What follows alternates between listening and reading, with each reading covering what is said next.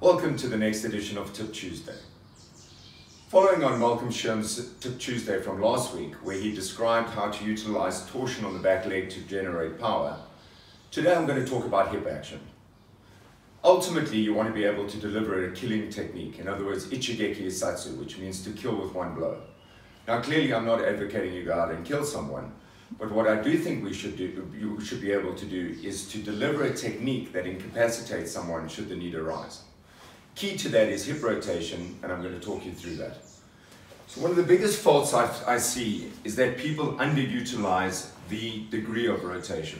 So for example, when they're angled, they're only sitting at about 45 degrees, and when they're square, in reality they don't even get to, let's call this 0 degrees.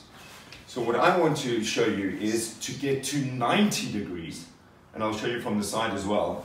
And when you thrust inwards with the hip, you don't stop at 0 degrees, you actually get to about -10 degrees. So in other words, your back hip, in this case my right hip, leads my left. However, you do need to keep your shoulders straight, or shoman as it's called in Japanese, and of course pull on that opposite arm. So if you have a look, 90 -10, keeping the shoulders at 0 degrees.